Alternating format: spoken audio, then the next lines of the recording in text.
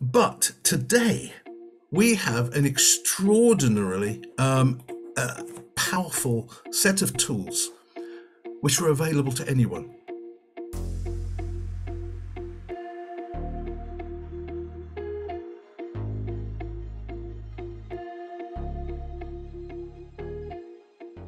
Hello, everybody, and welcome to this session of the Dyslexia Commission inquiry, with many thanks to you, Ben Howlett, to the British Dyslexia Association for pulling all of this work together. The first session we're going to do today is going into the coordination of care, and we're very lucky to have Professor Mike Bewick, who was the former Deputy Medical Director of the NHS England, and we're going to hear from him about on the ground the practical realities of this critical question of the coordination, especially between different agencies needed to support those who have particular needs, and of course. Mostly the work on dyslexia, and certainly the work that I've been focused on, has been focused on the education aspect of the need to support children with dyslexia. But I know very well from my 3 years as Health Secretary the critical importance of making sure we have a broad support right across the range and the spectrum of conditions. So Mike, you're very welcome. It's great that you're with us, and you're going to chair the next sections as well, not least because it turns out in Parliament it's quite a busy week. And so there's an awful lot going on at this end in the sort of the politics of choosing the next Prime Minister. So I apologise that is going to drag me away after a bit. We're going to have a panel on this subject, on the coordination of care, with Claire Thomas, who's the head of therapy at Level Schools. And Claire, you're very welcome. I'll throw over to you in just a minute. But beforehand, I want to just say this. You know, ensuring that we get the support to those who have complex care needs, who are dyslexic, is incredibly important to me. After the last general election in 2019, I put together a small team of civil servants to work on this question, because so many of the challenges are essentially cross-cutting across different departments, and I felt it had never been gripped. You know, the Department for Education has an important part to play in this. The Health Department obviously has an important part to play.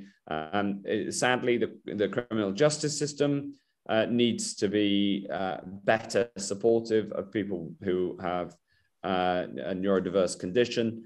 And frankly, there's a cross-government job. So I put together a small team to really try to grip it. That was in December 2019. That team had barely got going when the pandemic struck, and they had to be moved on to more pressing issues. So for me, this is unfinished business. I'm really glad that the Dyslexia Commission is going into it and pushing on this area. I think that there's a huge amount of work that needs to be done by government, by the agencies in this space, whether it's NHS England and on the education side. But the most important thing is setting the agenda for what needs to happen. Because my experience of being in government is that when something falls between two of the big silos, and you know, health and education are two of the biggest silos of them all, then that's often where things get dropped and don't get delivered. So that's my view of it. I want to be, you know, from my point of view, I want to be totally evidence-led. I think it's an area where, you know, there isn't any, you know, from a political, certainly when I was there, from a ministerial point of view, you know, this isn't about, it's very much cross-party. It isn't about party politics, but it is about shining the spotlight on the attention that's needed in this space. And I hope that everybody will agree. The audience today comes from the NHS, civil society, academics, and dyslexia practice experts. And we're very keen to hear your perspectives on this. the reason that you're interested, what insights you can bring to what changes need to happen. And all of this happens ahead this afternoon of a debate in Parliament on the dyslexia screening bill that will have its second reading on the 16th of September. That continues despite all of the sort of political noise and headwinds. That debate will be informed by the discussion that we have today. The bill is obviously focused in the education space, and I'm not really sure that what we're going to talk about today is a matter for primary legislation. It's probably, what's needed is probably too subtle and sophisticated for primary legislation. But the debate on how we support those with dyslexia that's now pretty live in Parliament will be informed by the discussion we have today. So that's my intro. Can I now hand over to Claire Thomas? If you can introduce yourself, you're going to give an opening statement, and then we'll go on to a discussion and a Q&A. Claire, over to you. Brilliant, thank you, Matt. I just want to say, in addition to my own dyslexia, I've got COVID yesterday, so sorry if I cough throughout this, but we'll give it a go. So I'm the head of therapy at the Levels School, where we set up the school in 2020 at the very start of the lockdown, where the previous school that I worked at, which was a special needs school, suddenly closed due to insolvency.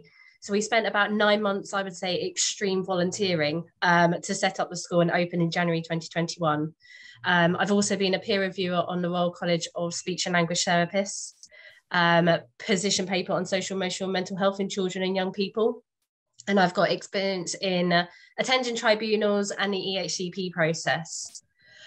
We often call the Levels School Dyslexia Plus, and I think that's one of the big things at the moment is that to get any EHCP, you have to have a dyslexia and a co-occurring need, because dyslexia is generally well catered for in mainstream education these days.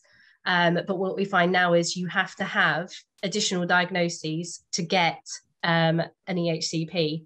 So our school is made up of children with dyslexia, dyspraxia, dyscalculia, ADHD, and then we've got children with adverse childhood experiences, so ACEs. And most of our school have anxiety. And I think there's a huge crossover. If you think about co-occurring needs, actually, there's a huge link between dyslexia and mental health, which needs to be looked at. We also have 50% of dyslexics we know have developmental language disorder. And I think this is really unknown within the teaching profession. If you're thinking about having dyslexics with co-occurring needs, 50% having an additional language disorder is huge. The Guardian recently said it's the most common unknown disability. And I think it's unknown because actually speech therapists are the ones who diagnose it. And there's just not many speech therapists out there. Since starting the Levels School, we've seen that the EHCP process has taken even longer than normal. So it should be 20 weeks. And actually what we're seeing now is can take up to 1.5 years to get your EHCP. And we're having tribunals booked now, which will happen in November. So there's a huge delay in the tribunal process as well. Thinking about children and mental health needs, I think it was Lord Addington who said last time that we need to go together as lots of different neurodiversities. And when our students get CAMHS appointments, what we're finding is actually that the CAMHS is not appropriate. The provision they're being given is not appropriate because it's cognitive behavioural therapy, which relies on language disorders, which relies on language difficulties. And actually, if you have a language difficulty, you can't access a language-based counselling. We're really lucky that we've got an art therapist starting in September at our school, so we can do the mental health work without focusing on language. So thinking about like the positives and what we need to do to change, I know it's all those nuances that need to change, but counsellors generally across the board need to have training in neurodiversity. It's not only so that they can refer on if they've noticed that there's a neurodiverse condition that hasn't been diagnosed, but also so they can modify their counselling if they need to make it accessible for children with neurodiversity. What I'm very aware of is being dyslexic myself, that what is out there at the moment is so much more positive than when I was at school. It was so negative to be dyslexic at school. There's so many more positives about being dyslexic. But in terms of the system, it's actually harder, because what we've noticed is that educational psychologists, as part of the local authority EHCP assessments, are not doing standardized tests anymore. And what that has a massive knock-on effect is that children are not being diagnosed with dyslexia anymore, because what educational psychologists are doing are just doing phone calls to parents to find out what's going on. But without a standardized assessment, you're not going to get a full picture of that child's needs, which then means that actually you're going to have really weak education, health and care plans, which is what we've seen coming through. I recently did an annual review where there was an outcome which just said fine and gross motor skills. Now that's not smart. And so we're seeing really watered down EHCPs since the pandemic. And actually that's not good for children with mental health difficulties and dyslexia. So just to end on a bit of a positive note of what we're doing at the Levels School as a preventative measure to help our children with the mental health difficulties, is we're running a project called Owning Your Neurodiversity, which gives our Year 11 students an opportunity to understand the strengths and difficulties with dyslexia, but also, and other neurodiversities, but also what reasonable adjustments they can ask for out in the workplace, what laws are there to support them, and how they can talk to their friends about it, so they can see that actually it's a positive and that they can advocate for themselves. And that's been really beneficial. I'm not sure how you could translate that maybe into mainstream education, because it's myself and the Senko who have a weekly session with these kids, but it's been really valuable. So yeah, back to you, Matt. Yeah, thank you, Claire. Thank you very much for setting that out. And that really comes from the educational side. Mike, I wonder whether I can bring you in first and then go to questions from the floor in terms of coming at this from the health side, because it really is about pulling the two systems together. And or put that you want to ask a question in the chat. And we have a series of pre-submitted questions that I'm going to ask Claire, Mike, and others to answer as well. Mike. Thank you, Matt. And just to say, I think that this is something that is rarely on the agenda of doctors and medics in particular, other than those in specialised fields of this area. And I think that one of the great problems is that this diagnosis, there isn't a key role for GPs that is seen within this. And I think that has to change. So the ICSs that are now in statute and are coming on board and will be influencing the commissioning of care need to think seriously about how they're going to join up this way of working, not just with their social care elements of it, but actually with the educational partners that they'll meet in places like the health and wellbeing boards that are around the country. And I think this is an opportunity to push for this type of problem to be on the front foot at the moment, which it has never been. I mean, if I was going back to my old role as a GP in practice, I would say, what has this got to do with me? My wife would be in my ear saying, I'm a teacher, I've tried to work with GPs for years in Sure Start and various other areas to try and get on the agenda early diagnosis, early prescription, and early impact. And I think the ICSs have to actually look at this as to what the societal advantages will be and adding value, if nothing else, to the effectiveness and efficiency of our society and the inclusion of people who, to be quite frank, have felt excluded for many, many years. I'll come back to this a bit more, Matt, when we're doing the second and third section. Fantastic. Thank you, Mike, for setting up, in a sense, the motivation, the need for this work. Fiona Knight. Would you just set out what you put in the chat in a bit more detail? I think it's really is very interesting as a challenge. It is a challenge. So my son, we had the watered down EHCP process over the pandemic. He's in Year 6 primary. We had the EHCP, agreed it, being totally unaware of how much ill-educated we were in the system. We've been appealing it for some time. My son finally had an agreement for flexi school for the whole of Year 6, which we paid privately so he could have specific dyslexic provision one day a week. He's been out of the classroom in year 6 for 65% of the time, therefore affecting his mental health because he's been teased and bullied by his peers for being thick and stupid. We went through the painstaking journey of trying to get a specialist placement, which we have now at the moat through cost to ourselves. But now, because of tribunal backlog, which we've been told because there's not the specialist on send panel, the tribunal hearings and until the 6th of January, our local authority are saying that the local high school can meet needs. They haven't seen all the updated document as well as the 14-page grounds of appeal that we've put forward. So basically, my son is being said that he has to join the school up the road. He's 2 to 3 years behind. He didn't sit SATs because his primary school said he wasn't at that point and it would impact on his mental health all the more. And yeah, that's where we are. It's just horrendous. It is horrendous and I'm exhausted. I bet. Thank you, Fiona. If you want to get involved and say, make a contribution, please raise your hand. I'm next going to go to Charles Freeman. Before I do, I'm going to add some of the pre-submitted questions which build on what Fiona's just said and described, actually, which is it comes down to the coordination of care and access to care more than anything, doesn't it? And how we can make sure that that coordination improves seems to be the central question. I've come across this most in terms of the need for identification, but then the question of making sure that once identified, the care flows after that seems to come up time and time again. Charles Freeman. Thank you very much, Matt.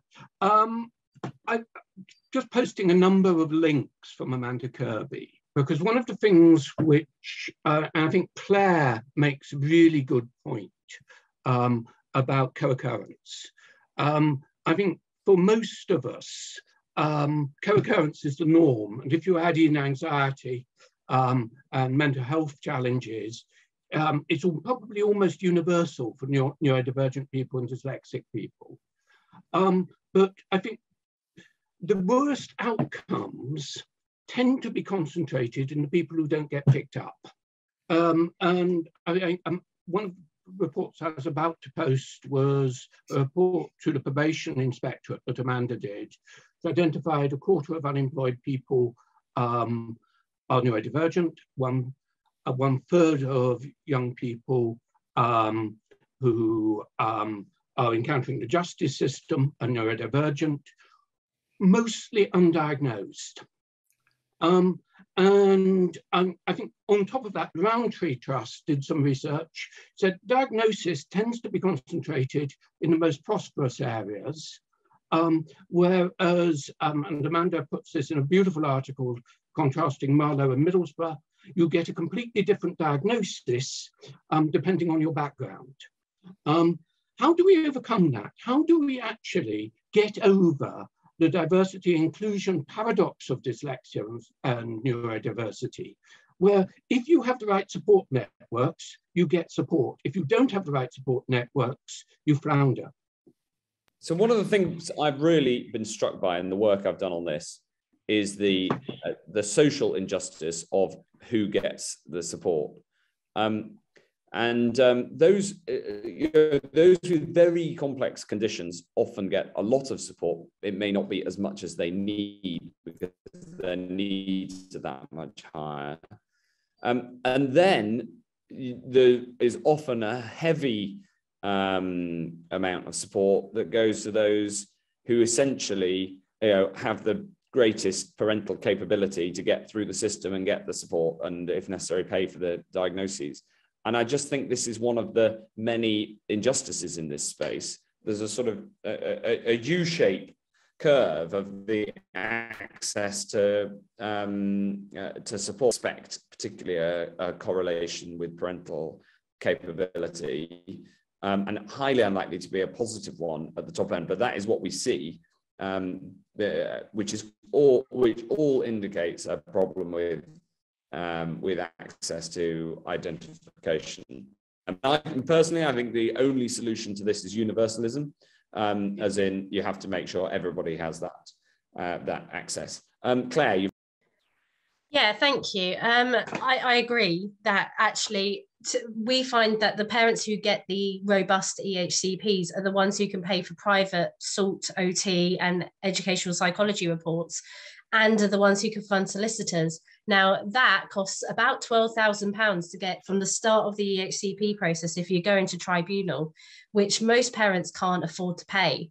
What we've also noticed since the pandemic is that local authorities are no longer always giving educational psychologists the ones who are doing the main assessing for the EHCPs. So that's the key document for an education, health and care plan, is an educational psychologist. So no longer doing standardized assessments, but what they're also doing is they're sending educational psychology assistants out to gather the information, which then makes such a weaker education, health and care plan, because it's not even someone with the right training who's written it.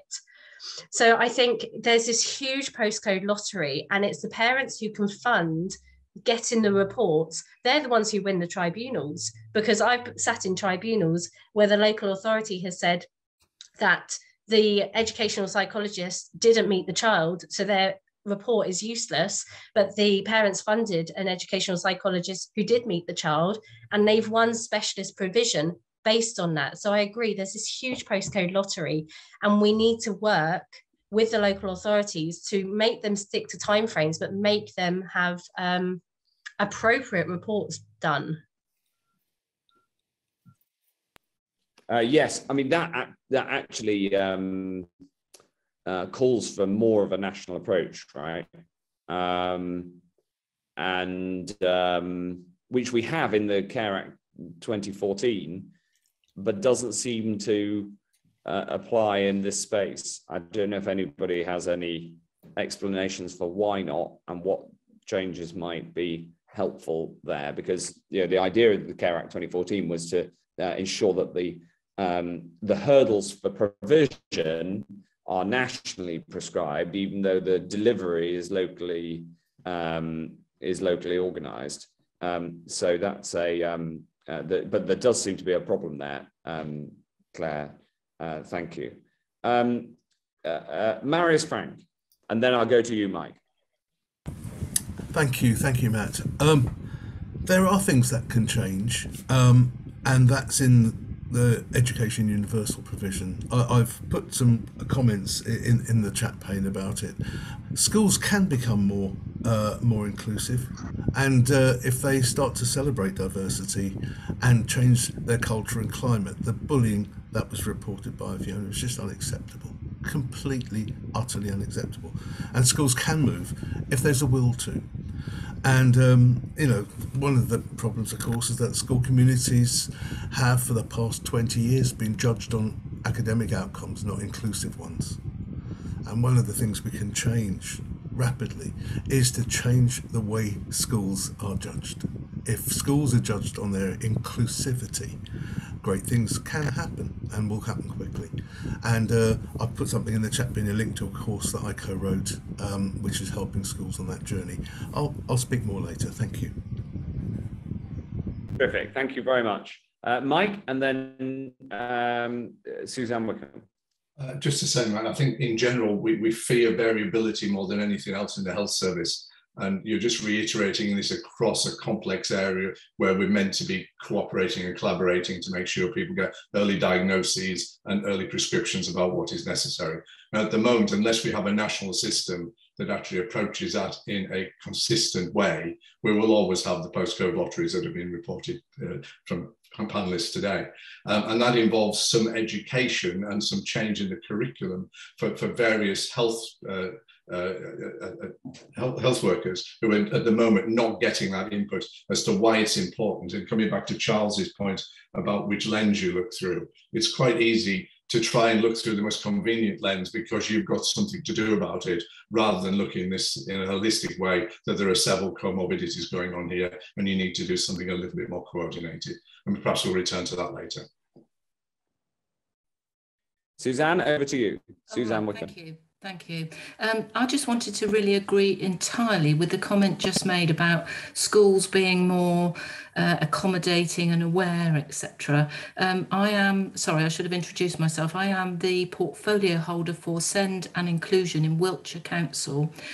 We have a programme at the moment of encouraging and working with schools to work towards the British Dyslexia Association quality mark.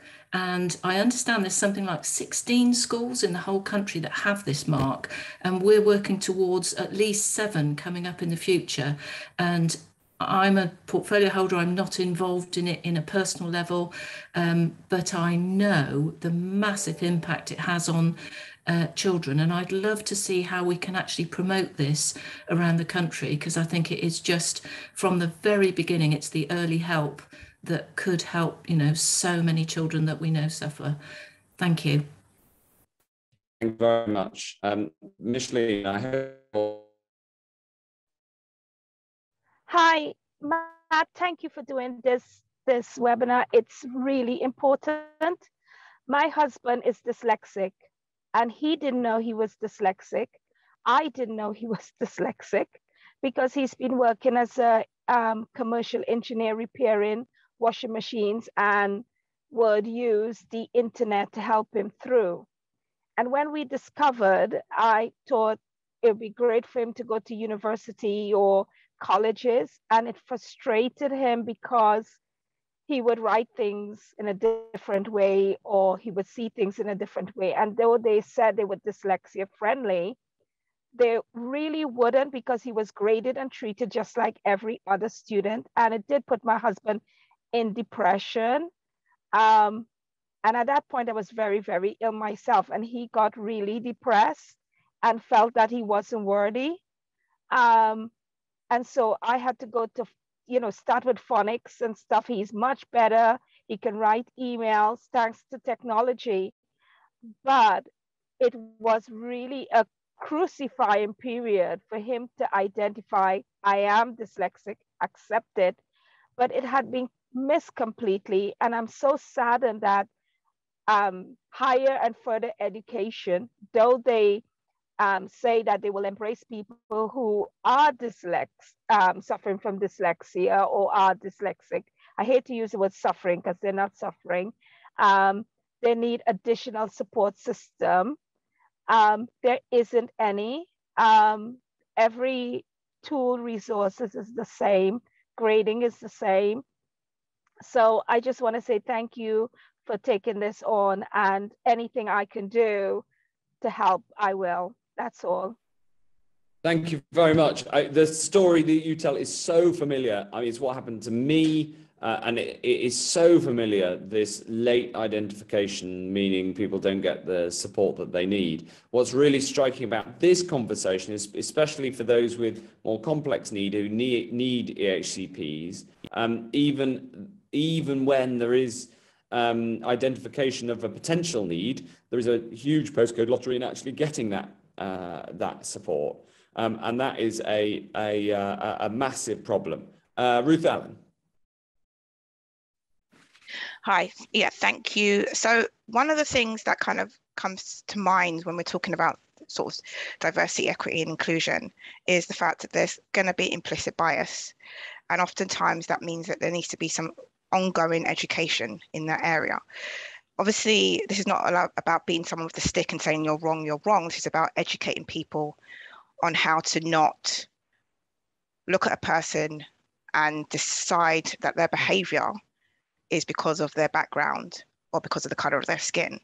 And so the more we're able to have those conversations and call it what it is and try not to cover it up and get uncomfortable, the more likely we're able to break through some of the barriers. And there's been lots of work done in different spaces. Maybe more collaboration needs to be done around the cultural perspective of dyslexia, how that shows up, and how to really embed different people's perspectives without them feeling like they're being othered. So I think it's just really important to really call a spade and say, hey, this is what's happening. This is how we break through, rather than trying to sugarcoat it with something else, because it just needs to have that clear, plain conversation. Yeah, thank you, Ruth-Ellen. I think there's a lot in that. I'm going to go to Brunner Tom and then Miles Pilling. Brunner. Hi, good night from Japan. So thank you so much. I'm a researcher here in Japan. I'm a researcher like dyslexia so far, like in Japanese language, but it's quite a bit like complex, like to say. I came like from like physics area, so mathematics and physics. I started like to research because the numbers and the problems with the numbers in Japanese, and also the numbers in normal calculation, and I found like dyslexia. So I don't suffer about that, but I know and I'm related for. The first problem about like dyslexia here in Asia, you know, you will say to that, it's because like the translation for dyslexia in Japanese means handicap. So they have like a really strong problem, moral problem about you have like a problematic student, but it's not like the thing, right? I heard like before, I'm sorry if I lost like who was, about color. And yes, color was helping like me a lot with like some dyslexic students. However, we need like to take care about like some colorblind students, and especially here is like 1/3. So it's really important like we take care of like this perspective. About like different language, yes and no. Sometimes could be like really tricky, especially about like different language like Japanese and English. It's quite a bit tricky. And yes, I'm running like my startup. We were trying like to test, make like an app like to testing and like give like a better solutions for dyslexic people. So we are trying like to do, I'm open like to listen like everyone who has like any ideas and so on, because I'm more from more statistic and mathematics area than dyslexia. So if you have like any ideas, I'm more than welcome. Thank you. Thank you very much indeed. We're going to go to Miles Pilling and then Pretty, and then I'm going to wrap up this section and hand the chair over. If we go to Miles first and then Pretty. Miles. Hi there, Matt. Thanks. I'm an assistive technologist. I work in the area of technology to support pupils across a wide range of needs, including dyslexia. And one of the things that I think is very important, as it's been mentioned, is knowledge. And going into schools, I often meet IT departments who do not understand accessibility. And the way to overcome it is to have systems in place that actually promote it from a central position, not just from companies, but from just organizations. And I just wonder if you could promote the use of assistive technology in schools by widening the knowledge, because this is a changing area, as you know, Matt. And can you influence maybe a central government organization to provide something like Bector was to the field, so that schools can find that information? Well, I totally agree with you in terms of the need for teachers to have proper training, and that training's got to include the assistive technology capabilities, because they can be so powerful. I've seen a whole range of assistive technologies that can really help. I've got a pair of glasses here that replicate the impact of different color backgrounds for reading, and obviously the use of technology is made both to mitigate and to and to help people to, especially to read, the transformation has been incredible in the last few years. So it's got to be tied into the teacher training piece, and I think that's absolutely critical to getting this right. So I strongly agree with that, Mars. Can we'll go to Pretty, and then we're going to wrap up this section. Hi everyone, my name's Preeti. So I wear a few hats. I'm a researcher with Professor Stein, who's coined the magnocellular theory for dyslexia. I'm an orthoptist, so my speciality is eyes and eye care and everything. And I'm also the chair for visual processing difficulties with the British and Irish Orthoptic Society. So my speciality really is coloured lenses and visual stress, and helping dyslexics overcome the visual challenges that are often associated with their reading and spelling difficulties. So like Claire said, 50% of children have the developmental language disorder, but dyslexics, but also 50% of dyslexics do have a visual processing disorder as well. And this area is not getting even regulated or met in any way. So myself and Dr. Gilchrist, who sits on PATOS, are looking to create a regulatory body to regulate the visual stress industry or vision therapy industry. So if anybody's got any ideas, or we're thinking of creating a steering group, we want to be able to regulate the sector where everybody has to be singing from the same hymn sheet, doing the same assessments, providing the same treatment, whether it's through NHS or private practice, because this is another whole sector that we haven't discussed in the first inquiry that I feel like we need to start looking at vision as well. And again, rich parents are able to access multiple assessments from multiple people with different varying treatment. So if they don't like one, they can go to another. Whereas the children whose parents can't afford access to that treatment may get given a coloured overlay at best by their teacher at school. And again, it's just not fair. If I've got so much anecdotal evidence of how we've literally transformed children's lives. So that's another area we need to look into if we're looking into inclusion, is vision as well, please. Excellent. Thank you, Preeti.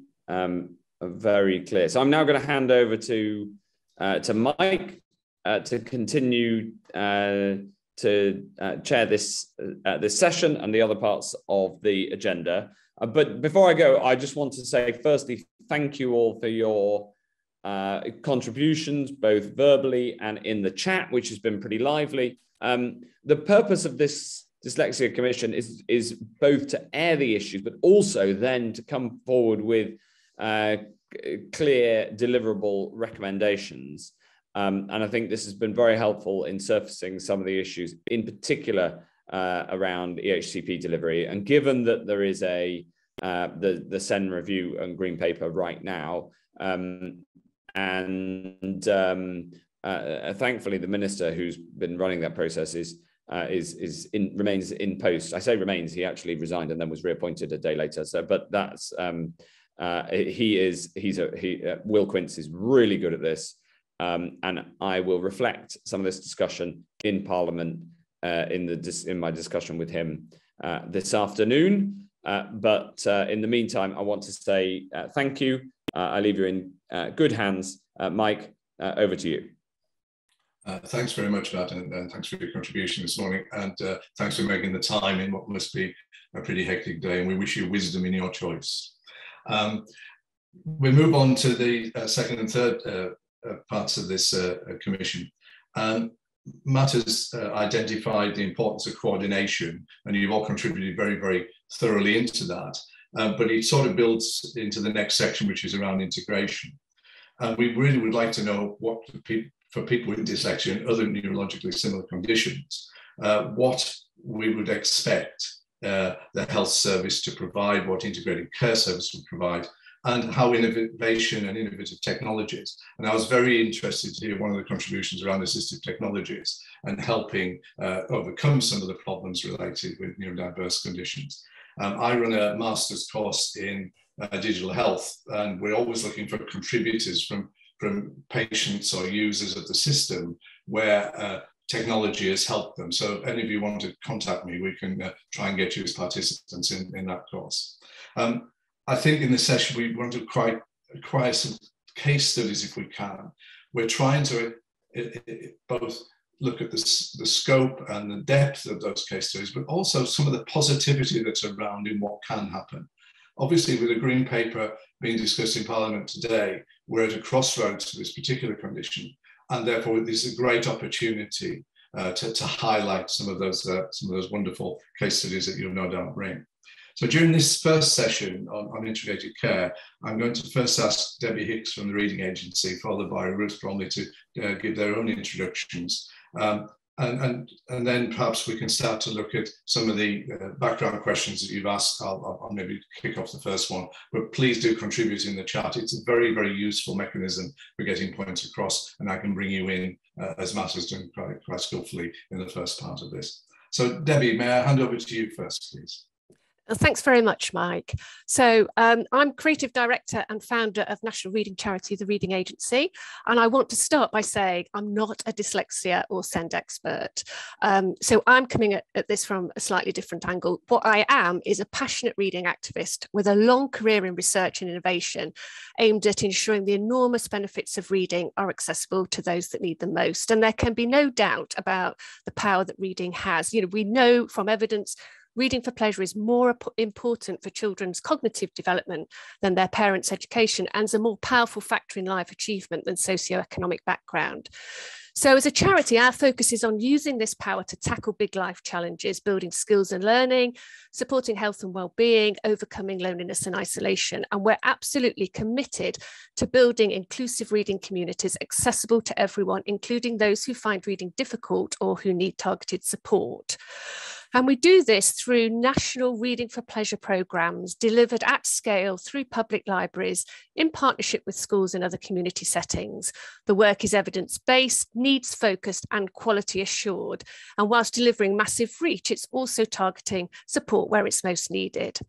And our evidence shows that community and family-focused reading activity can absolutely complement work in educational settings and make a real contribution to improving outcomes for children with dyslexia and SEND needs.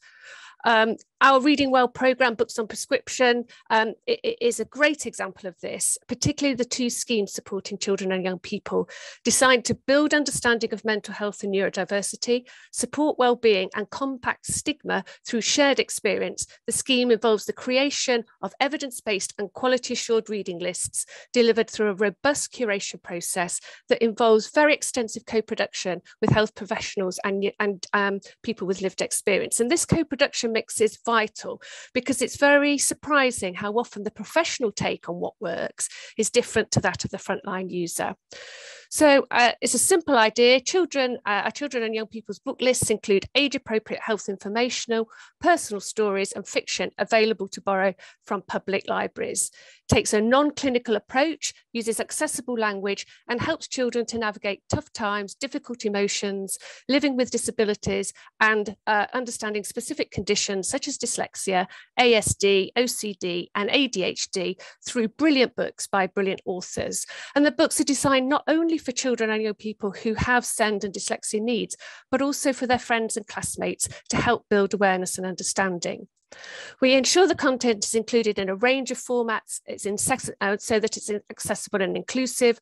Titles are available for ebook library lending, so they're supported by dyslexia-friendly fonts. They're graphic and audio formats, and some titles have been written with dyslexia readers in mind.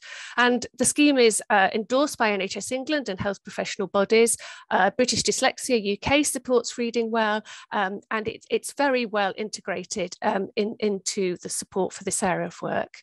And it's really easy to access. It's free, it's there in public libraries, and it's meeting real need with 3 million public library loans to date. And 100% of children in a recent survey said they would recommend the book that they'd read to others.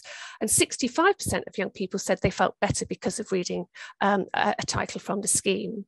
So Reading Well is a targeted mental health and wellbeing intervention, but our commitment to providing support through reading for children with SEND and dyslexia needs is integrated across all areas of our work. So we recently created an Autism Reading for Pleasure book list for children and young people in collaboration with Autistic UK, a fantastic collection of books by autistic authors representing a diverse range of experience, voices and stories. And our Summer Reading Challenge, this country's biggest reading for pleasure programme, delivered through public libraries, reaches over 700,000 children with fun summer reading activity that helps to build confident and engaged readers.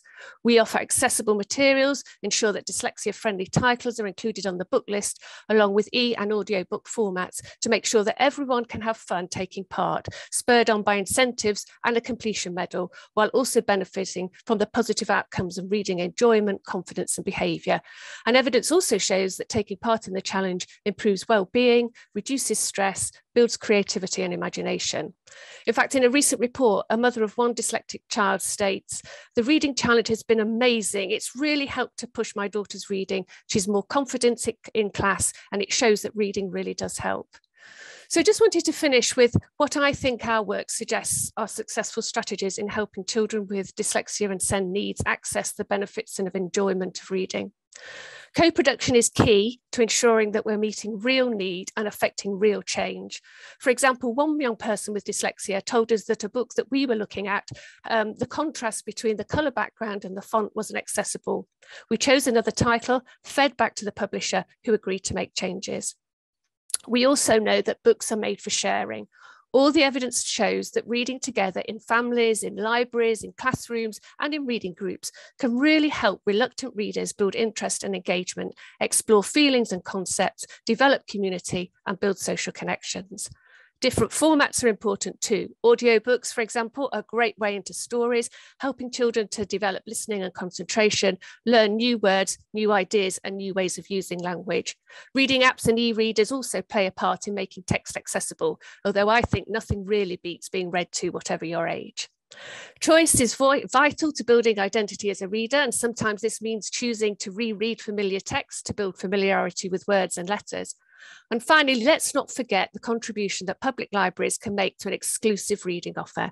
Their skilled staff, free physical and digital resources, active community partnerships, and work to ensure their trusted community spaces are accessible to those with SEND and dyslexia needs helps make programmes such as the Summer Reading Challenge and Reading Well available to all. I wanted to just end by saying reading is absolutely both a mirror and a window on the world. It enables children to learn new things, to meet new people, visit new places. It helps them to see themselves and to share experiences, to build empathy and understanding, to feel better and to find their way in the world. Reading really does change lives, which is why we work to ensure its benefits reach those that need them most. Thank you. Thank you very, very much, Sherry. That was a tour de force of why we all need our libraries and the narrative and the reading that comes from, that enhances and enriches our lives, but especially those who perhaps were forgotten about and could not access such beautiful narrative in their lives. And what you've told us there, and that co-production side of it, I think actually is a really important thing in just about everything I do. If you don't ask the people who are affected by what they want from it, how on earth will you know what's going to happen? We'll come back to some of those things in a minute. I'm just going to move on to Ruth Bromley now. Thank you, Ruth, for joining us today. Thanks, Mike. So my name's Ruth Bromley. I'm a GP in Wythenshawe in South Manchester and have worked my entire GP career in that locality. It's a very large council estate and I am absolutely passionate about the people that I have the privilege to serve, but it does have many of the challenges that we find in areas of deprivation within our country. I'm also the lead for ethics and law at Manchester Medical School with a background in health inequalities and resource allocation. And every time I think I've managed to simplify where we target resource in my mind, another challenge is thrown into the mix. And I think today is a good example of that. So I'm really enjoying the conversation and learning a great deal. Until the 30th of June, I was the chair of Manchester Health and Care Commissioning, so responsible for a £1.2 billion budget and providing healthcare resource, but concurrently was part of the Greater Manchester Health and Social Care Partnership, which was a preliminary devolved partnership. So I'm going to share some examples from our working and from my time as a board member on our Children and Young People's Board in Greater Manchester. But just to put this into context, I think, because it helps particularly from a healthcare commissioning perspective, from my reading, 1 in 10 children, and therefore I assume 1 in 10 adults, have dyslexia, and 30% of those children or adults will also have another co-occurring condition, which I'm hearing you talk about today. And I was thinking about, as a GP, how that resonates into my population. And again, there are lots of themes from what some of you have shared already, but particularly around poverty and the impact that has on people's ability to access support, and the way that the children that I'm responsible for are often marginalised further because of compounded harm. So they may have a diagnosis of ADHD, they may be experiencing trauma, and obviously there's a very close link between trauma behaviours and ADHD presentation. And then they may come from family backgrounds where their parents find it much more challenging to access support needs. So I hear that in some of the stories I've heard, we do a lot of work supporting families, parents and children with mental health problems and anxiety that may stem from some of the challenges they're facing both at school and out of school. And I've also got quite extensive experience in complex safeguarding, and I think I heard some of those themes coming through, and that's something we've really tried to work across our pan-sector relationships in Greater Manchester. As a member of the Greater Manchester Children and Young People's Board, which started as John Rouse became our Chief Officer, and it was some really important work that John prioritised at a time perhaps when children and young people's voices weren't being heard so loudly elsewhere in the country. So we had really good structures put in place. And one of the things that he created was a very large board structure where co-production was absolutely at the centre of everything. There was about 100 people at our main meetings, which included children and family members and carers who were involved in all manner of different aspects of children's health. And there was a very strong focus upon school readiness, upon helping children with challenges whilst in education, and looking very holistically at the wider sort of support network that children needed.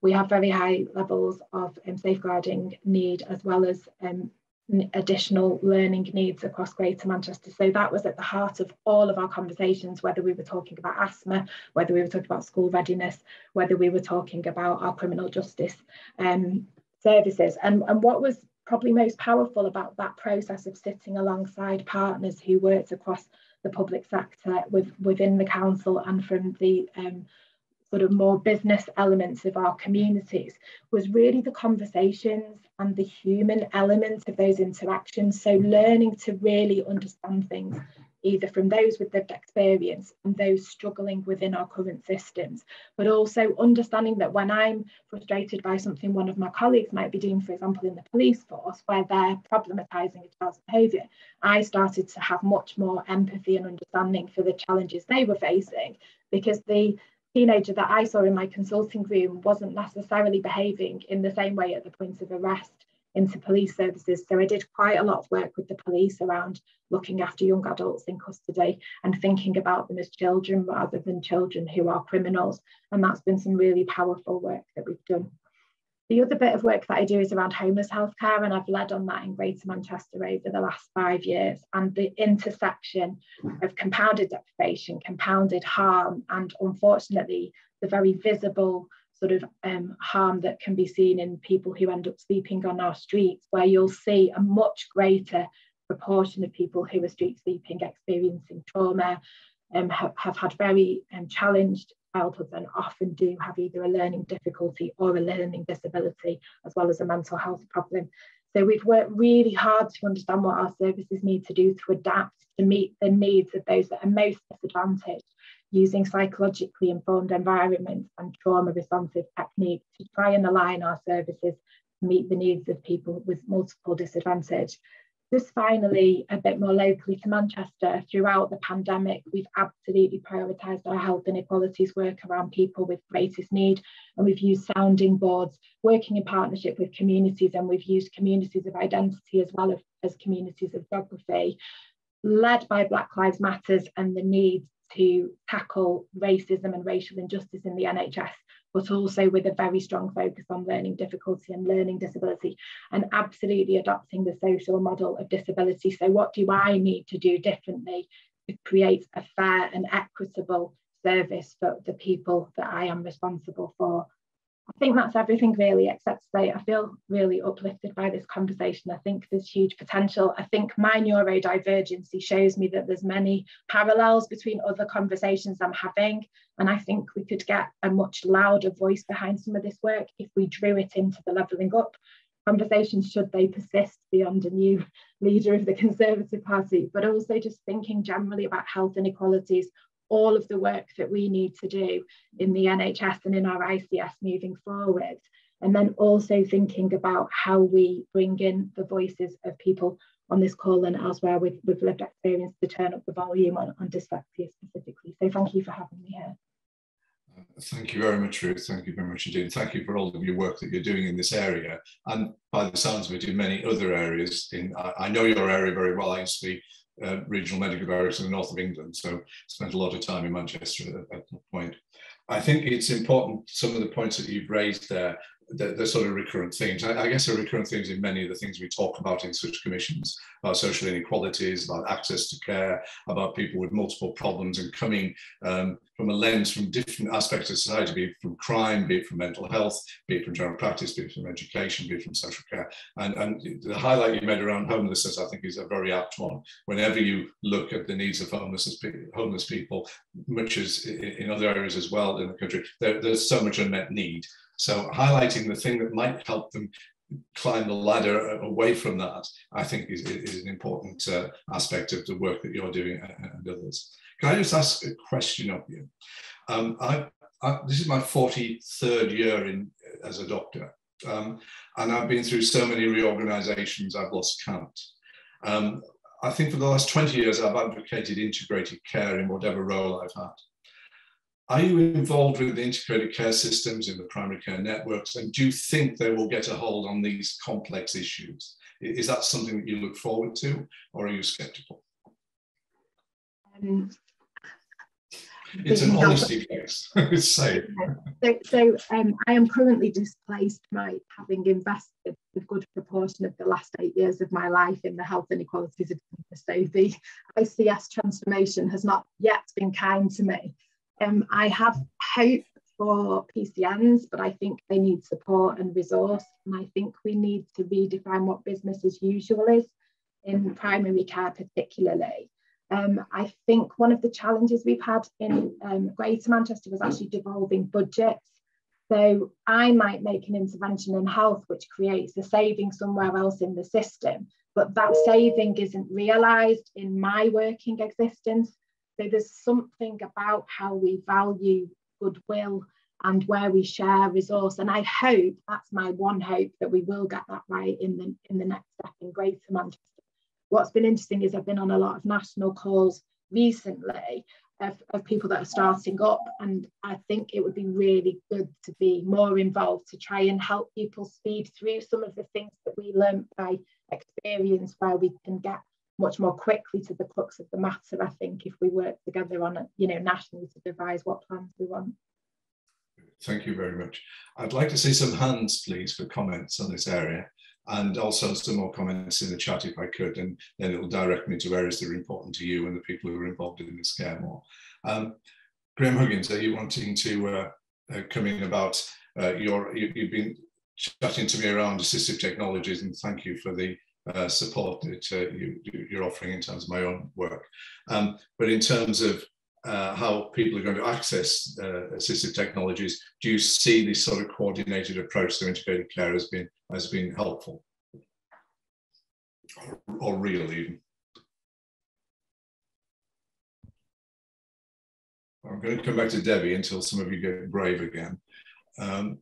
Mike, you've got Gina and you've got Marius with hands. Oh, sorry, it's not coming up on my screen. Sorry, no, don't worry, I thought I might just direct you.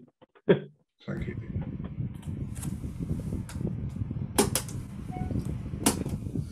Right, Marius. Is that me, Mike? Sorry? Yes, please. Yes. I've worked for the last 5 or 6 years with youth offending teams around the country, and of course the collision of undiagnosed needs feeding, if you like, pathways into youth justice is awful. But one of the things we are pushing forward is better partnership working, and through that partnership working, it is getting local authority partnerships to appreciate complex needs, which is a collision between health needs,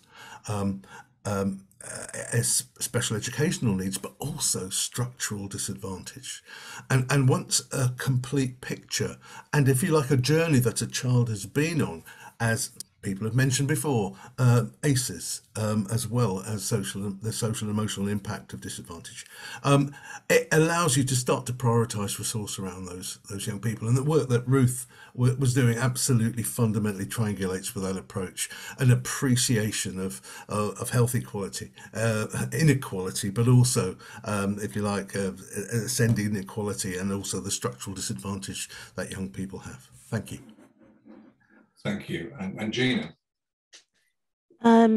Yeah, first of all, I want to say thank you very much, Ruth. I really enjoyed what you had to say there. It's quite insightful. Myself, I was hidden homelessness. So even though I did have early intervention, so my comments might go off the subject. It's more directed to Gillian Ashley, but also mainly to see if there's anybody actually present that is actually to do with the dyscalculia side of things as well. Because as much as you will, you know, I have benefited, I have done okay, but you know, there has been research done. There are facts that dyscalculia is definitely a factor in it, in the care of what happens to a young child or young person in education, and also when the opportunities, if they want to find employment or to at least be able to get by in life. So my comment really is, what is there anybody actually from the dyscalculia side of things? Because I can see that the dyslexia is very much a focus, and it's very good, it's very strong, it's very there, but obviously there are things that have fallen away. Well, I don't know if it's seen as laziness, Brynna Tom, but I do want to, I would like someone to kind of say, you know, because if it's not the reading and the writing that's not a problem or is being managed, what new practice, because what I was given to understand mathematics and numeracy, it didn't always work. And then we're also seeing people that have the basics, not lacking the basics, but when it comes to things like calculus and really hard things that are quite over my head, you know, my question is also, I need to kind of speak to somebody from that area again. How do they go from where they are to what they're doing now?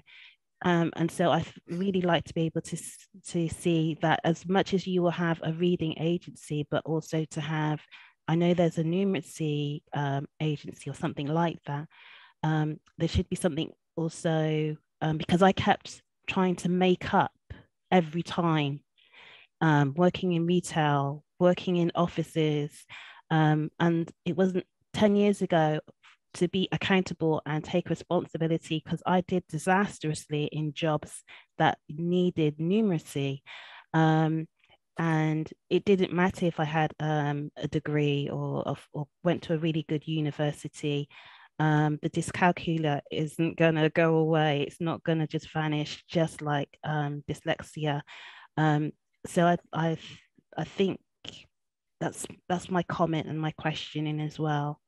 And also the other thing is, 10 years ago, I went to employability open day, and I found that the majority of the people that were there 10 years ago, it was a long time ago, was majority from a privileged background and who were dyslexic.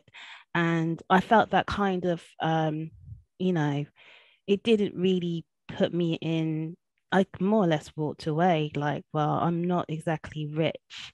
And you know, we really need to kind of, you know, these job centres need to kind of, I mean, they're doing great jobs, the DWP in some areas, but it would have been really good. I don't know, I was quite not disappointed, but it's just, I'm just thinking what is happening now for the people that over the last 10 years, what's happened to them when they go to things like employability. Yeah, okay, thank you, people. Thank you very much, Gina, and thank you for your story.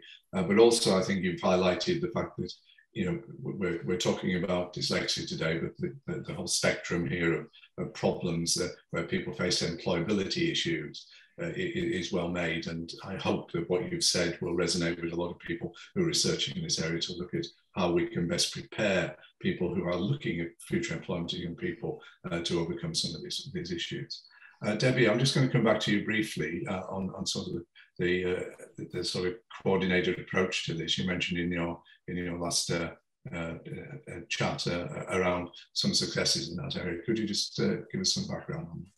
Yes, I think we've been very aware that quite often children can only take part in our programmes if their parents take them to the library, and that those children who are living with disadvantage, there might be all sorts of barriers to the reasons why they can't make a library visit. So last year we piloted an approach in 10 library authorities where we connected up agencies across the authority. So that meant libraries working with education, with children's services, with public health, to come together to reach out to children in the community, so that they could, it was focused around the Summer Reading Challenge, so that instead of coming into the library, they could start the challenge in their schools, in their classrooms, or in their HAF programme setting.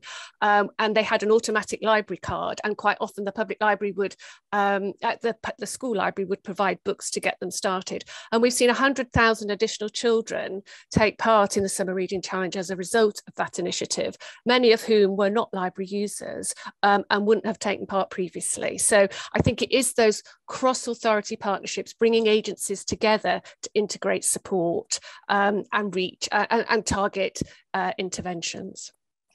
Thank you very much, Debbie. Claire was just posted from the DWP, you work at the DWP, Claire comment. I just wondered whether you could say what resources you would like to be able to help in this area. I know you've had cuts and it's been difficult, and it must be very difficult during COVID, but perhaps you could just sort of say what it is that would make a difference. Basically, I'm a work coach, so I see customers day in, day out. There are gaps in provision. We ask our district offices if they can help, but we're told that if there isn't the demand, they can't put on a course or they can't put on a provision. And usually the problem we've got, especially around neurodiverse conditions, is there are so many different organisations that want to get a finger in the pie, shall we say, when it comes to a government contract and money being awarded. How can I be polite? I don't think there's any need to be polite, just they usually will end up getting some of the, over the years I've done the job, some of the providers, shall we say, are more in tune with lining their own pockets than helping our customers. And obviously, being where I am, I'm frontline in a job centre. My hands are tied. I don't get to influence decisions. I just get to feed it back up the line when people are complaining to me. So you're saying there's a problem with the procurement of such services and value for money from them. I think some people on the chat are agreeing with you quite strongly on that. I'm going to bring this section to a close now, and it'll really just seamlessly go into the next section around uptake of next technologies. But thank you very much, Debbie, and thank you very much, Ruth. But please feel free to contribute to the next section as we go on. We're trying to discuss here about improving access and uptake of the latest technology for people with dyslexia. But I think there's a broader theme here. A lot of the people who don't uptake the latest technologies, particularly assistive technologies, are probably the one with the greatest need. And I think several people have already highlighted the fact that And Gina, I think, made a great point earlier on when she went to the event 10 years ago, that there are a lot of people that are already getting multiple inputs, but actually the people who were getting no inputs were nowhere to be seen. And I suppose that's just a logical statement, but in essence, you're not reaching out to people who actually may have the greatest need. And I hope that the new technologies we're having certainly don't do that. And coming back to Ruth, you were saying you were leading on ethics in this, and I think there's a core issue here around the access and societal need, and how new technologies are actually distributed so that you can upturn that inverse care law that we seem to be bound to for the majority of time. So I'm going to move on to the opening statements of the 4 contributors here. And Chrissie Franklin from Safeguarding Specialist Academy Transformation Trust, can we come to you first, and then I'll come to Marius again, who's contributed earlier, and Andy Salmon. Hi everybody, hope to find you well and in some sunshine. Unfortunately, it appears we're all indoors at the moment. So, I'm Chrissie Franklin. I'm an independent researcher, and I'd like to really talk about the research I've took on part on behalf of a assistive technology company called Scanning Pens Limited, which has enabled me to see exactly what Mike's just mentioned, which are those blocks to access and why those blocks have potentially appeared. And I think what my research has really been showing and proving to me is that it depends what that service is offering. So my research has been within prisons, it's been within an aphasia patients, and it's been with prison officer training. So there's 3 quite distinctive different arenas that I've done research in, as alongside primary and secondary schools. And for the adult side, it is about what that service is. So for prisons, the block, the difficulties of accessing assistive technology is the obvious, security. And then the secondary underlining issue that is often not discussed is about the difficulties of overcoming why a prisoner is in the prison environment. So my personal viewpoint is that the sentence length is the punishment, and the subsequent rehabilitation and support is what happens within the prison environment. So blocks can be the assistive technology, the concepts of Wi-Fi, security, and so on and so forth. So producing and introducing assistive technology that's not reliant on Wi-Fi, I felt was as a winner, but it took me many years to get through the doors with a reading pen to actually see how that's supported. When we did actually enable us to get in that environment with the assistive technology, we saw a great, huge change in concept of self, in self-identity, in achievement, in independent learning, alongside the support of, obviously, the tutors and the teachers in that prison environment. What was markedly was sometimes the assumptions of tutors and the assumptions of the other adults within that environment in that assistive technology was going to actually make them redundant and not needed, which is far from the case. Assistive technology will always need a tutor and somebody that believes in what is occurring, what is happening, to actually walk alongside that. With the aphasia patient, I noticed that the block is about the clinical need, it's about the medical need, it's about when that person is going to be leaving the environment of the hospital, what is the focus? The focus will be on their clinical day-to-day living. But there is research that is indicative that 90% of aphasia patients want to return to who they were before the stroke, before the aphasia. And therefore, a rounded actual question would be, what was important to you? And for the aphasia patients I met, being able to read independently was what was important to them. Being able to access assistive technology that they could utilize, bearing in mind that some of them would have a weakness down one side, bearing in mind that their capacity to talk would be limited. So assistive technology that was going to enable them to enable part of their recovery, not just the clinical medical side.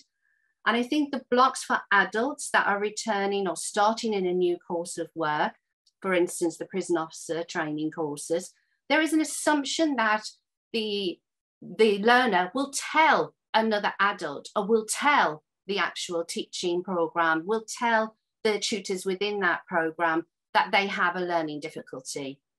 And actually they won't, because there is still stigma. There is still issues with actually admitting as an adult you have a learning difficulty. So it's about actually going back to those that are supplying that education, that are supplying that support, that are supplying that course, and asking, are you asking a full rounded amount of questions, not just about the obvious, you know, you have aphasia, you need to be able to be mobile. It's about actually understanding what the adult wants to gain from that. And when they do gain that capacity or that access to assistive technology, what I found was a huge, huge amount of self-confidence improvement, a huge amount of impact on their emotional well-being, their mental well-being, but also the capacity to join back in within the community. And if we look at prisons particularly, that's one of our biggest aims, is to actually bring back into community, to step back into the community. So I did mention briefly that I'd also done research in primary school. And what I did within that environment was introduce assistive technology to every child within that classroom, not just the child with dyslexia or neurodiversity, but every single child within that environment. And what I hoped to do by doing that was actually not leveling the playing field or any of that lovely educational talk that's given. I actually wanted us to have common ground and understanding of what that assistive technology could do to us, for us as an individual, but also to enable them to understand why that assistive technology was helpful to others. And actually, if we gain that knowledge from childhood and carry that through into our adult environments and our adult lives, we hopefully will be able to actually reduce those issues we're facing today, which is the adults that are in charge, the adults that are the stakeholders and the policymakers, deciding what that group of adults or learners need, and actually forgetting to have those conversations about what the learner wants to achieve. So the blocks may not necessarily be the obvious of finances, the blocks may actually be assumptions. Thank you. Thank you very, very much, Chrissie.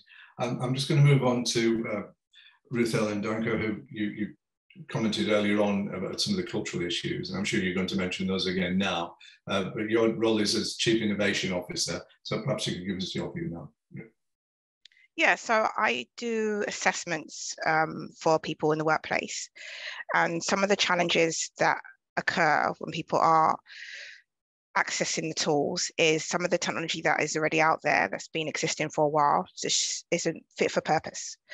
So we've got people that aren't able to articulate themselves as well because of the self-esteem that has impacted them too. So for example, we've got disparities between the advisors as well, like within access to work and how they kind of speak to people. And you've got the challenges with the assessors who are, quality is so different between the two. And it all impacts the way an individual feels like they've almost been re-traumatized throughout the whole process. And so technology can definitely help to mitigate some of those challenges that come up and support a person. But if the person's unable to even access it because of all the barriers, then it's almost becomes an oxymoron. It just doesn't make sense for them to even go through the process, especially by the time they get to the end, they're told abruptly, you haven't got this funding. Some people have used CPENs, which is great for them. But then if we looked at it from an intersectional point of view, there's people that have challenges with steady hands. I've had a client before who uses CPEN and said it doesn't work for them because they need something that helps with their steady hands. So we had to then look at OrCam. Now, technology is always evolving. And I think what happens as well is lots of people are old school. They don't look at the new technology that's coming in. They don't see how the person is from a holistic point of view. And that's a challenge as well, because if you're just counting them as, oh, well, it's a tick box exercise, rather than listening to the person in that assessment, holding space, that container, then what happens is that person goes away and doesn't feel seen, heard, or valued throughout their own process. So I think there needs to be some form of equity in the process of when you are doing workplace needs assessments for people, so that people feel like they're fairly treated. There needs to be some training on people to make sure that they aren't bringing in biases in to the conversation and they are listening to people. And when it comes to the technology piece, there has to be some form of, is this technology going to help or hinder that person? For example, Dragon, really good for some people. Other people, it's a complete nightmare because of the way it is. You need training on it and needs to get used to your voice. Where something like Otter which isn't traditionally an assistive technology piece, helps the person to still access those meetings and get really focused and clear as to what happened in those meetings and dictate as well. So from doing lots of assessments, doing lots of training and coaching for people that are neurodiverse, it's very evident that there's a massive gap in quality and there's an inequality when it comes to the way technology is actually, I guess, not only advertised to people, but also allocated to them. Thank you very much. You mentioned several things there that are very pertinent to the current agendas in procuring new technologies. And that is, I get canvassed a lot by companies that want to introduce new technologies in healthcare, be it robotics, AI, and a whole series of other things. But they never look from the point of view, the lens of the person who ended up being the user of that, be it the patient, be it the doctor, be it the clinician that's involved in it. And if they've not done co-design and worked out what it is that's needed, the chances are it will fail. So you've got to go back to the start again. And what you're highlighting there is that not every tool is useful to everyone. And to be inclusive, you need a variety of assistive technologies that can help you. That was very, very, very, very helpful. Thank you very much. I'm just going to go on now, and then we'll come back later, Ruth, to some of the points you made.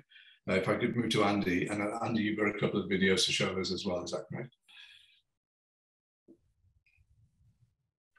I have, thank you very much. Right, rote learning tends to be the method people try to use to learn facts, whether it's the capital of Sweden or a history date or the spelling of something or a times table. It tends to be the usual one, which is dull, it takes time, it doesn't really work.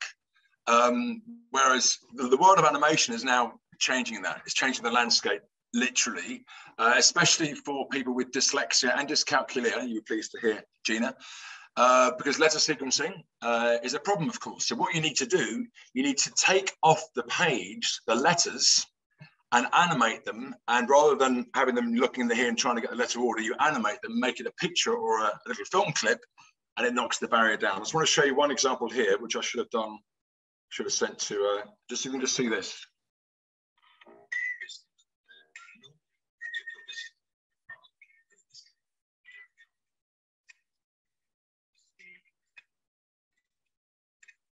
Okay, so the children know it's the, oh, there's a cup in the biscuit. There's a cup in the biscuit. And away we go. It's knocking down this barrier. Animation is definitely the way forward.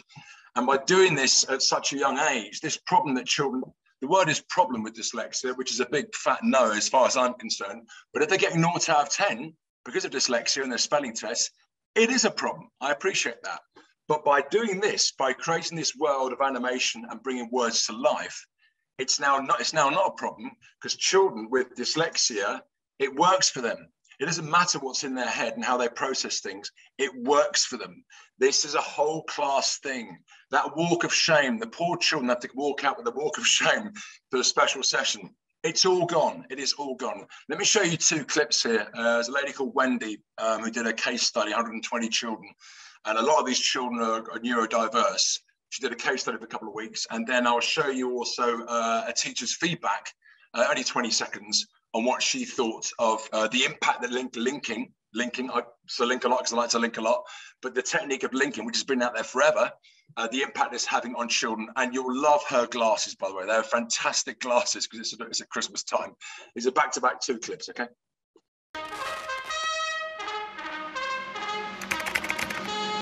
So one class used Sirlinkalot and one class didn't.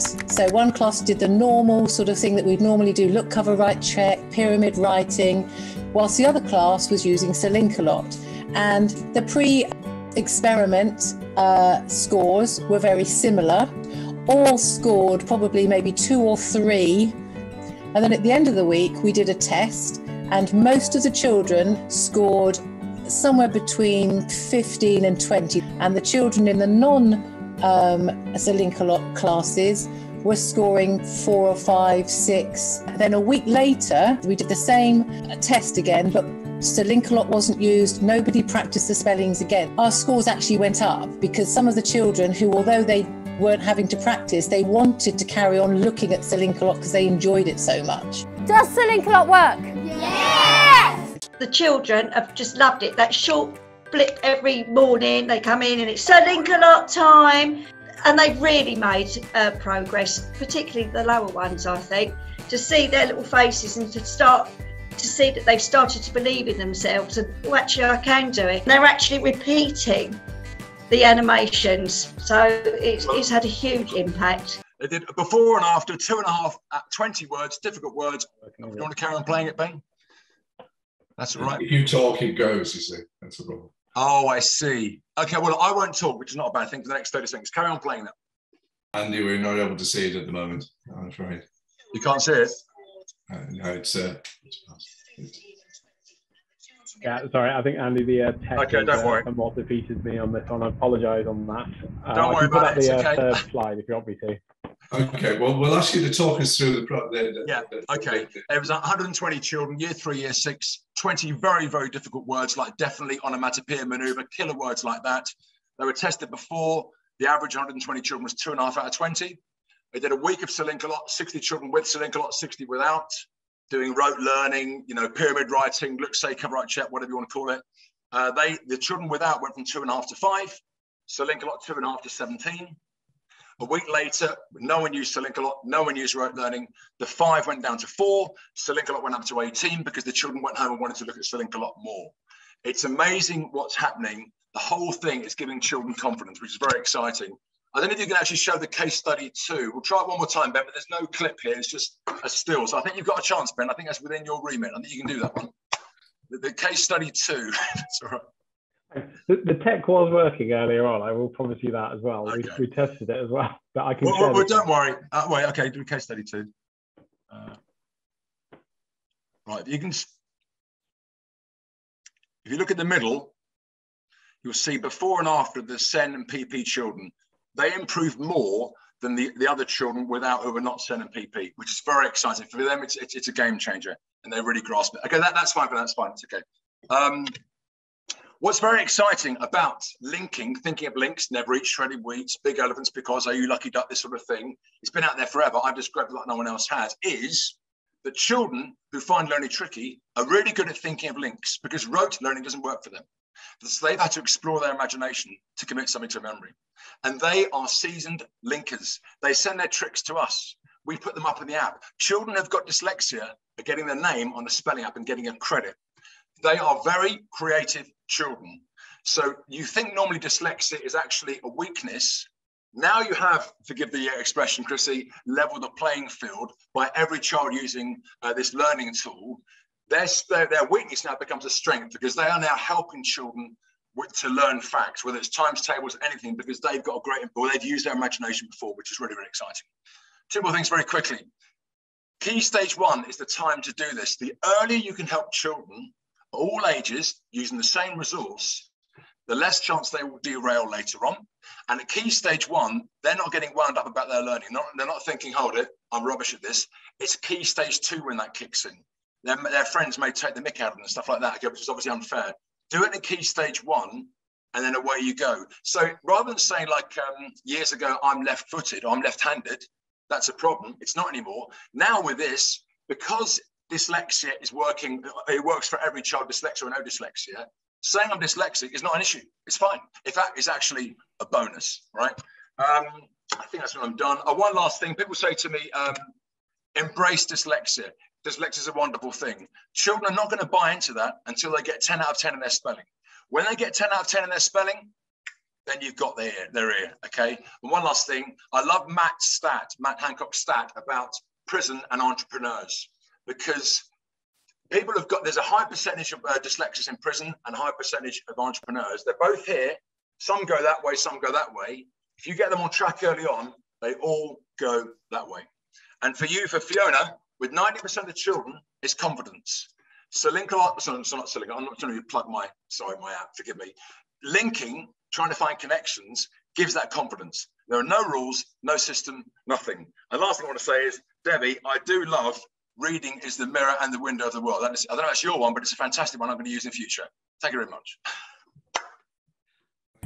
Thank you, both for the content and the entertainment. And I'm sorry there was a slight hiccup with one of the inputs there. However, you make some brilliant points, and I think some of the examples you're giving are going to form the basis of case studies that as a positive affirmation for what you can achieve if you're given the right support and right technologies. Marius, I'm going to come to you last in this section. You're head of education at Microlink, and we've heard a little bit from you before, but don't be bashful. Introduce yourself fully. Oh, thank you so much. How do I follow you, Andy? That was really unfair. Anyway, I will do my best. Unlucky, all right, unlucky. My name's Marius. I've had a wonderful journey through education, 30 years, which includes 10 years of headship of a school that served an era of outstanding natural deprivation, as I like to describe it. Also CEO of Asdan Education, worked for Achievement for All, and now at Microlink. But before that, I did 6 years of neurobiology and neurophysiological research, and I have to say, studying mice and rats was the best preparation for headship you could possibly have imagined. I'd like to finish this session being relentlessly positive. And Ben, could you share my slide just for a second, please? That would be so good. I would love you to see this young lady. This is Joanna. She's a Year 9 student with a number of needs and a detailed EHCP plan. This is her enjoying the use of immersive reader for the first time on a computer, and I hope you can see a smile behind that mask. I'm absolutely privileged to have designed and delivered a DFE-funded assistive technologies pilot that involved teachers from over 80 primary schools and secondary schools in England. We did it earlier this year. It was wonderful. Thanks. You can stop sharing now, Ben. That's wonderful. The assistive technologies pilot helped a set of teachers to first of all appreciate what assistive technology could do, and then apply it in the classroom. Now, you might think that was easy, but actually to get teachers today to add something new to their toolkit was quite a challenge. So we went back in terms of, if you like, inclusion by design, concentrating on three things. First of all, the training instilled insights. It then went on to motivate goal-orientated behaviour, develop their techniques, and then embedded practice. It was all standard stuff. But today, we have an extraordinarily powerful set of tools which are available to anyone, and it is free. What some of the big tech giants have done is put some immense processing material up on the cloud, which can be drawn down for free. Some of you might have heard of Immersive Reader. Now, the cloud-based version of Immersive Reader is truly unbelievable. And now you don't need to buy into Office 365 to get it. If you use an app like HelperBird, the free version of HelperBird, you can get all the power of Immersive Reader onto a mobile phone, onto a desktop, a laptop, a Chromebook, an Apple Mac. Anyone could use it. And the change was fantastic. Within 2 weeks, we had reports back of young people. And again, Andy, the age group is absolutely right. Key stage 1, key stage 2. This was from a teacher who was working with an 8-year-old who would constantly complain, why am I always behind? Why do everyone finish their tasks before I have a chance to read it? And the teacher said, how about if I put this app on your phone? He goes, what? Then she pointed to the books and she said, what book do you want to read? And she goes, what do you mean? He goes, what book do you want to read? He goes, that one. Opened up the book, put the pad over the book, and he goes, it's reading it to me. It's reading it to me. Oh, this is amazing. I can keep up with everyone. How can I have it at home? At the age of 8, he was suddenly excited at the possibility of not having an adult reading to him, but he was empowered to read and access the curriculum himself. There are possibilities. There are possibilities now. And it's possibilities that go beyond the possible in classes. At the moment, there is a diagnosis needed to get help. But as the British Dyslexia Association have said, 70 to 80% of young people with dyslexia in our classrooms today go unnoticed. But what if the use of assistive technologies grew to the point that they were used as ubiquitously in a classroom as a pen or a piece of paper? If we open up the possibilities in the classroom to make that happen, then more young people's needs will be met, and they will start learning that journey to independence, as many of you have said before, at the age of 7, 8 and 9. And yes, we need to move the whole system forward, because of course they need to be able to access that technology in regulated exams. And don't get me on what literacy means to some people. That's another argument. And then take that same skill set into the workplace. I think we can make great things happen. We have an assistive technologies pilot program. We have designed it. Microlink are ready to roll it out. And we are excited that schools are already embracing the possibilities, because that technology doesn't just serve young people with hidden SEND needs. Think about children affected by migration, coming to this country without with skills, with knowledge, with intelligence, but not being able to access the curriculum. The same technology can translate things in real time for those individuals. Delayed language development, that doesn't have to be a barrier. We can use the same technology to support those young people.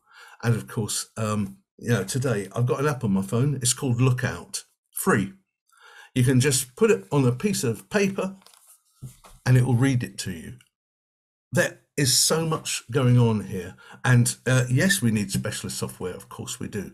But if we start to spread those services that are, if you like, inclusive by design that are out there, we can make great things happen.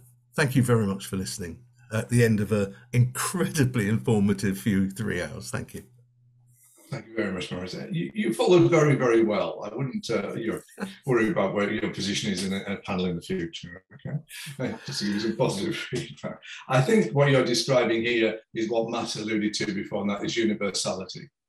In other words, if you use technologies to make sure that everybody's included, and Chrissie, you mentioned earlier on about making sure that everybody was using the technology. People weren't just singled out because they had a need, and it added value everywhere. And Andy, your fantastic presentation there about how you develop confidence in people when knowing what they can attain. All of these things are really good in positive, sending out positive messages. And you had the, I think, Matt Hancock, when he left, was giving you the signal that he'll be taking forward a lot of these sort of themes to the minister who's now been handed over this bill. And it's important that bills get the practical side of this right, as well as the ethos and the policy makers and the commission side. You've got to get it present for the people who are going to use it. And Mike, look at the power in this, around this table.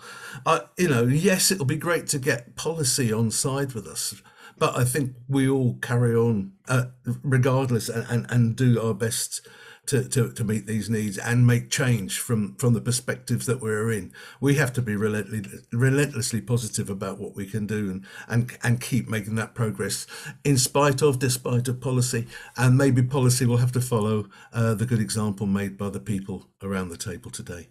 Okay. I'm going to bring in, if you wouldn't mind, Jane Thurgood Parks about Ofsted and their role here and what they're looking at, or looking for, perhaps. Hello, I'm an inclusion consultant. I work for Sefton Local Authority, and what we've seen within Sefton in recent Ofsteds is that there's been a massive focus put on reading, which I think most people knew. There's been a huge focus put on reading, but particularly looking at joining up reading to language and understanding of language. I'm very, very much using sort of multi-sensory approaches, that those of us who've worked sort of with students with dyslexia and dyscalculia, we have advocated for a long, long time, and there does seem to be this recognition from Ofsted that this is a very good way to go, and they are very, very much advocating those processes in education. Jane, that's absolutely right, and I think Ofsted have moved quite quickly since I think it was September 2018. when a school can, if a school can demonstrate intent, implementation and impact around the needs of a young person who might not be, if you like, conventionally academically on a pathway. If a school can demonstrate that, they will not be held back. In fact, they'll be praised for being inclusive. So there are changes happening. But you're absolutely right, Jane. More schools need to embrace that. Thanks, everybody. I'm looking for further comments. I'm going to go back to Ruth Bromley, and she's been posting quite a bit on this, and you're obviously enthused by what you've heard in the last 20 minutes or so, Ruth. That a key to come in. Yeah. Thanks. Like everything I am privileged to do in my working life, I usually learn more than I impart when I agree to do something like this. So I had imposter syndrome and nearly didn't agree to come today, but it's just been incredible, and it just makes me feel hopeful for the future. I think if we can join some of these conversations up, I'd be really interested to know what we could do in primary care to support some of the work that's going on in primary education, whether that's understanding, promoting or signposting families that feel like they're in crisis a little bit more effectively. I think that could actually be a really useful piece of work, because we often are the first port of call, but we're often also not the best person to help, although we really want to. The other thing is, therefore, we avoid the burden of additional harm to families and parents. And I think it was Fiona who spoke near the beginning today, talking about the impact on her mental well-being. So, you know, we're all supporting each other, but more importantly, we're supporting a whole family unit then to be able to cope much better and perhaps feel positive and inspired. And what more could we hope for from our sort of public sector services and the benefit of tech, really? We live in complex societies where simple solutions are rarely the ones that work, but sometimes very simple solutions, actually just asking people what they want, coming back to Chrissie's point earlier on, actually works very, very well. I'm just going to ask Bruna Tom, is it, who is going to give a contribution around the language side of this. And of course, we do live in a complex society. We're multicultural, multilingual, and different areas of the country have different challenges in terms of the number of languages which are spoken in their schools and in their general practice, Ruth. It is often a difficulty, as I remember. So, Bruno, I don't know whether you want to comment or not.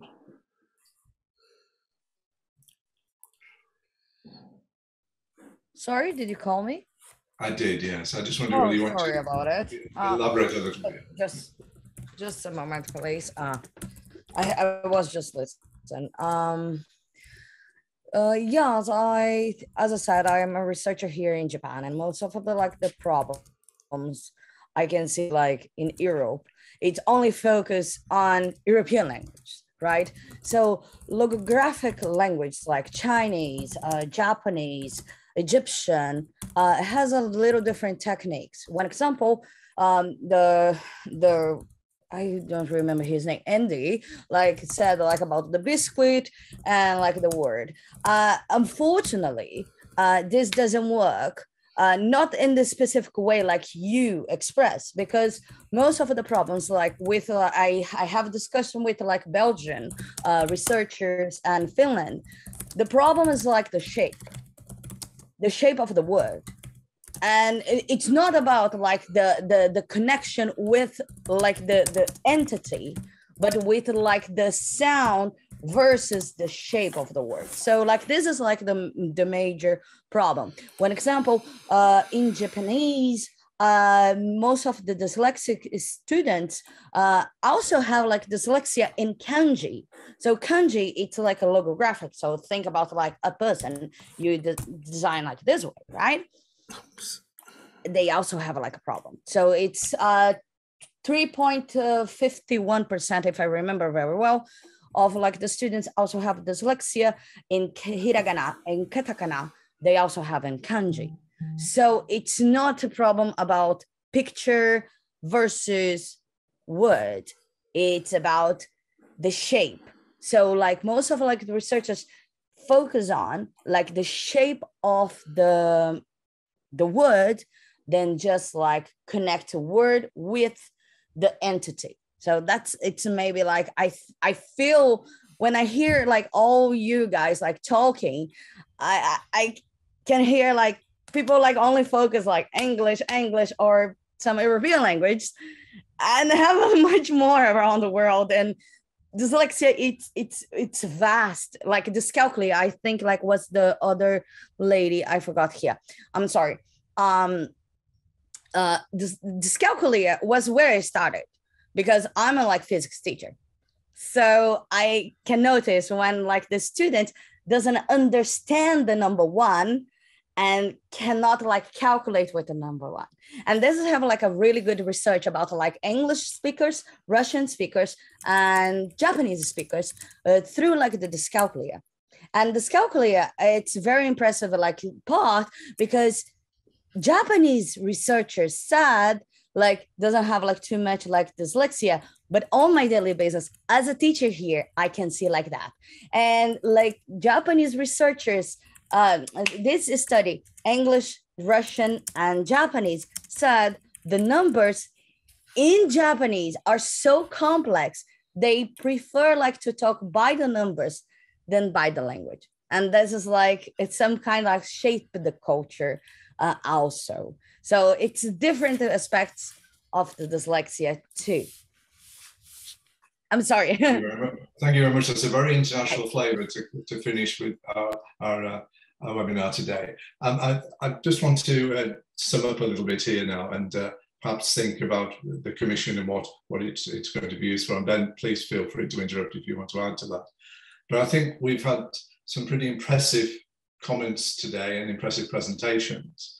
And the thing that, from a novice in this field, other than that as a father of a child with borderline problems in your diagnosis of this, it's one of those things where the world has moved on. People have recognised, as Andy has sort of forthrightly said today, that actually you can achieve a lot once you get that diagnosis and once you're given the technologies. We've got the politicians now looking at this in detail and about how we will commission those services in the future. But I think, Ruth, you made the point earlier on around the difficulty of working in challenged communities to get the uptake up to a level that everybody needs to get. And Chrissie, you mentioned that as well when you were talking about your businesses. I do like this idea, Marius, around the fact of the achievements that people have and reporting them and using new tools that actually make a difference in their lives very, very rapidly. And you mentioned the complexities of language and the fact that we concentrate on the English language far too much, perhaps, but it's the one we have to use here most of the time. So I guess we're going to carry on doing that for a while yet. And then going back to the beginning when Matt was here, that commitment to change and the commitment that Claire Thomas, the head of therapy level skills, gave at the beginning, and the overview she gave at that time. And then moving on to some of the practical examples and this lovely idea about the narrative and reading in groups and making sure that you're including people and getting them to read. And Andy, when you did your biscuit with the cup in it, I think that's one of the most inclusive things I've ever seen in terms of the disability that we're demonstrating here for people. Thank you all for your comments. We'll send you out the links to the various videos and papers that have been in the chat. I'm sure this commission is going to push forward the agenda, and hopefully when there's revision of the bill past the green paper, that Ben, and I'm sure with his past parliamentary experience, will be lobbying to make sure, sorry, I won't use the word lobbying, Ben, that's the wrong word these days, we'll be advocating the inclusion of many of the points you've made today. And thank you for those who have offered to help me in the chat in getting the patient's perspective of new technologies in this particular area for the research I do myself. And so I'm going to close it there, Ben, and many thanks everyone for your commitment and contribution today.